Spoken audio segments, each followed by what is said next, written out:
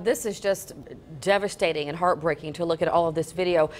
Was that first video you showed up as us people climbing out of the window or animals climbing out of the window? What was that scene?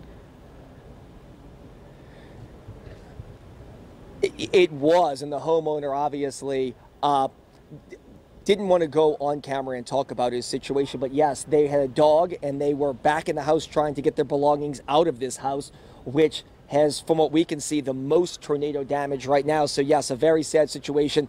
They had the dog and they were trying to get their belongings. They were here with sheriff's deputies trying to get what they could, but they're not the only ones. Like I said, I mean, we can almost go down the block right here. You can see this big tree right here down behind me, and then the side of this house over here, and then this driveway. Is this your house? Is inside? We believe the homeowner is in this house right over here, and you can see we're just walking down the street. We are in the Meadows subdivision, down Basketball Line. You can see the damage that was done. Doors and windows blown open. People who live here are trying to get back into their homes just to get what they can out of these homes and make sure that everything is locked up. Do you mind if we ask you a question, sir? Sure. Sorry to talk to you under these circumstances, but were you home when the tornado came through? Me and my 3 kids. Did y'all take shelter? Yeah, we got in the bathroom right seconds before it hit. We're live right now on WDSU. What did it sound like? I mean, nobody ever expects to go through something like this. A freight train. And it's scary. You know, everybody's crying.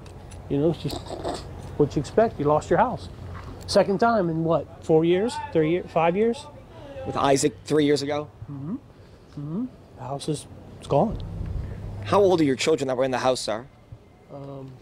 14, 12, and 9. Everybody's okay? Yeah. All right. Yeah. Thank you. Sorry to meet you under these circumstances. Mm-hmm.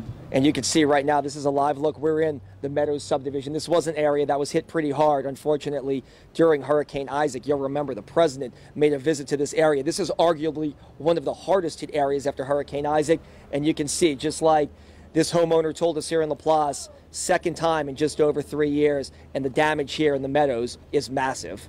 And you can imagine how frightening that situation is. I mean, you're talking about getting under shelter and staircases or bathtubs or whatever it is to protect yourself and your children. Goodness. 3 children, and like you mentioned, 3 years ago, the immense flooding that happened in LaPlace, all through those subdivisions, and now this, where a tornado knocks on your front door. This is video.